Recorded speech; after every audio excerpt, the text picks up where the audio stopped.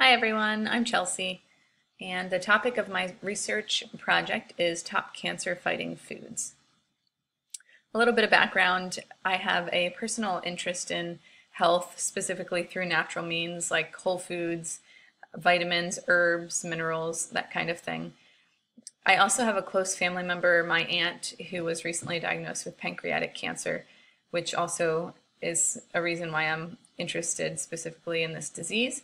I'm also interested in the way our diet has contributed to this modern day disease that is so common now and wasn't so common years ago. So I'm interested in how it can be treated through a return to good nutrition. The first study that I used was a study by Donaldson in 2004, which found that a diet low in processed sugars and flours, low in red meat, a diet with a balance of omega-3 and 6 ratio, diet rich in fruits and vegetables, high in fiber, high in allium and cruciferous vegetables, and rich in certain vitamins and supplements such as folic acid, B vitamins, chlorophyll, antioxidants, and probiotics all contribute to a decreased risk of cancer, as well as play an important role in recovery from cancer. So that's pretty exciting. A study by Gonzalez in 2010 found that a diet rich in fish, fiber, vitamin D, low in red meat, low in processed foods, and high in fruits and vegetables, low in saturated fats, and rich in calcium all also contribute to cancer prevention.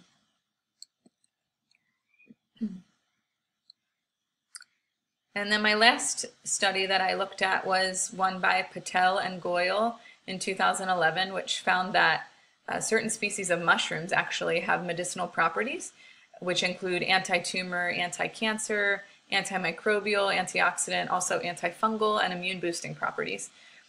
So they've been used in traditional Oriental medicine for a long time, and they've been regarded as top-notch cancer fighters. There are specific types of mushrooms such as reishi, cordyceps, and maitake mushrooms that are specifically considered to be medicinal, and they can be used in cooking or they can also be taken in supplement form.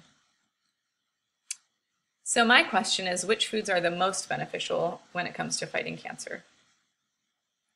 My hypothesis was that some of the top cancer-fighting foods would include organic berries because they're rich in antioxidants, green leafy vegetables such as spinach, kale, Swiss chard, and then cruciferous vegetables like cauliflower, broccoli, maybe cabbage, are all those top anti-cancer foods. So I really enjoy following certain health blogs, and so I found some of those that I respect, and then like Research Cancer when I was on those blogs, and then I found some of the studies that they used to support the information that they had, and I made sure that I felt good about the sources. They were ones that I could trust. They were credible. So I tried to stay away from some of the sources that I had never heard of before, or that just didn't quite seem trustworthy. So the results that I found were that foods rich in omegas are a top cancer-fighting food. So that would include like salmon, avocados, nuts and seeds, and then certain unrefined oils such as coconut oil, extra virgin olive oil, those kind of oils. They're all rich in omegas. And then foods high in chlorophyll, so that would be your green leafy vegetables like spinach, Swiss chard, kale, all those dark green leafy vegetables. And then mushrooms, as the one study mentioned, and then specifically reishi, cordyceps, and maitake mushrooms have some of those medicinal properties.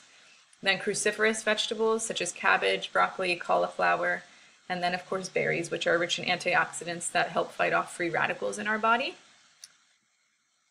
Some additional information for an anti-cancer lifestyle means that you should be avoiding processed sugar, limiting processed flours, avoiding toxins and known carcinogens, and then also avoiding processed convenience foods, which is very countercultural in the American culture, but really important if you're trying to live a healthy lifestyle.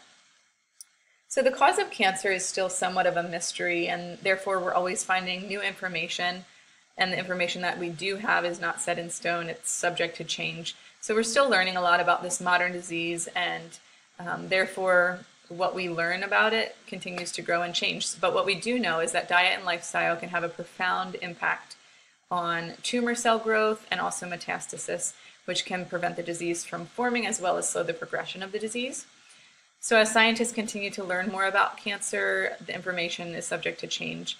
It's important to remember that cancer is a modern day disease mostly.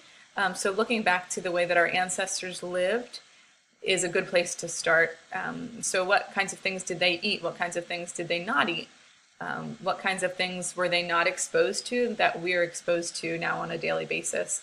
And then what are some ways that we can kind of detoxify our bodies from those sometimes unavoidable exposures to toxins and things like that, just because we live in a modern society. So what are some ways that we can kind of help our bodies to get rid of those toxins?